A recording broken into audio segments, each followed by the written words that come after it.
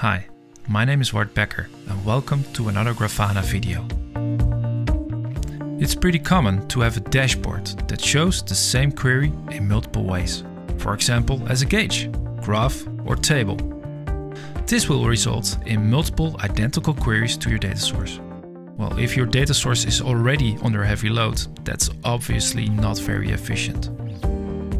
With the new query sharing feature, those duplicate queries are gone.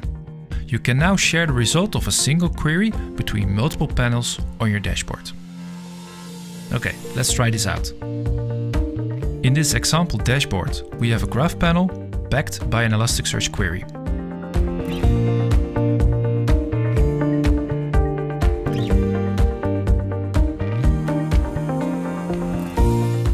We're now going to share the query results in another table panel by selecting the dashboard pseudo data source.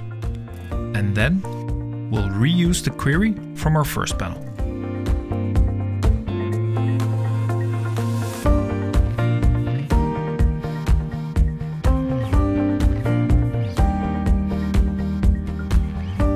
Next, we'll add a gauge panel.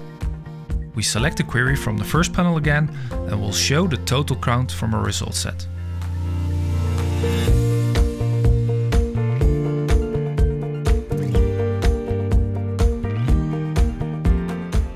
Our dashboard has now 3 panels, but only a single query is sent to Elasticsearch. Well, that's way more efficient than before, right?